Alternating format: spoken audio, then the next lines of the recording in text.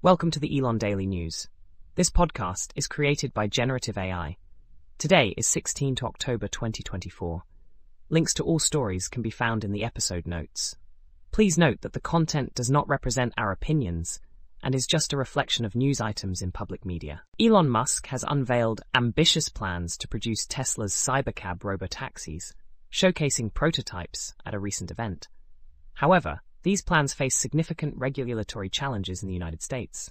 Current regulations prohibit vehicles without traditional driver controls, which includes the fully autonomous Cybercab models Musk envisions.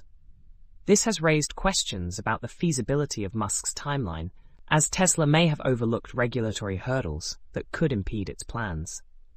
The tension between innovation in autonomous vehicle technology and existing legal frameworks is evident, and Tesla will need to navigate these complexities to achieve its vision of widespread robotaxi deployment. Elon Musk's social media platform, X, formerly known as Twitter, is striving to boost its subscription revenue while reducing reliance on advertising. Since launching its subscription service, X Premium, in 2021, the platform has generated about $200 million in in-app purchase revenue. However, after App Store commissions, the net revenue is estimated at around $140 million. Despite a slow start, with only $11 million generated in the first 3 months after its relaunch, X is seeing potential growth, with September 2024 figures indicating $14.7 million in in-app purchases.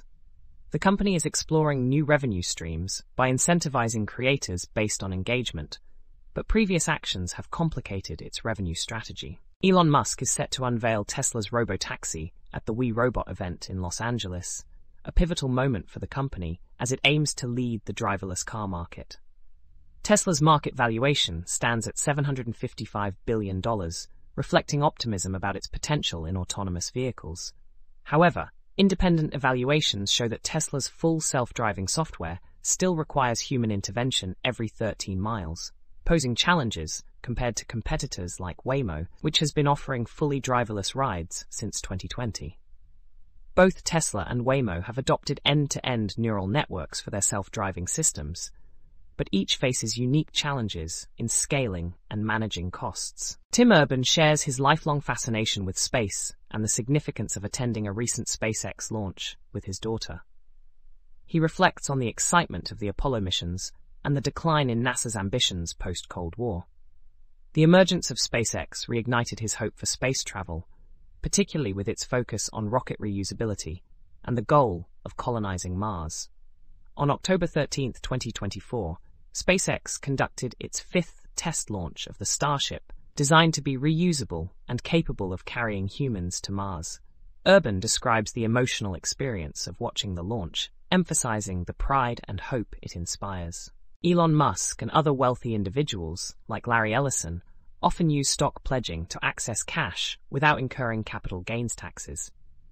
Musk has pledged 88.3 million Tesla shares, valued at over $94 billion, as collateral for loans. This practice is common among billionaires, with 32 members of the Forbes 400 list identified as pledging stock for credit lines. While borrowing against shares provides liquidity, it raises concerns about potential margin calls, which can lead to forced sales and impact stock prices. Despite the risks, this strategy is cost-effective for billionaires, allowing them to leverage wealth while minimizing taxes. Elon Musk plans to sue the California Coastal Commission after it denied SpaceX's request to increase rocket launches from 36 to 50 annually. The decision was influenced by Musk's political statements, particularly his support for Republican causes. Commissioner Gretchen Newsom expressed concerns about Musk's rhetoric and its implications for SpaceX employees and the environment.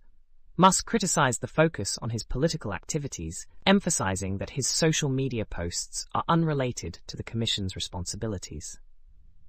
Following the decision, Musk indicated he would file a lawsuit on First Amendment grounds, highlighting ongoing tensions with California officials.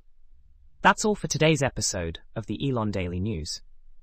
We hope you found these updates on Elon Musk, Tesla, SpaceX, and Neuralink insightful. Remember to check the episode notes for links to all the stories covered. Join us again tomorrow for more news and insights. Until then, stay curious and keep exploring.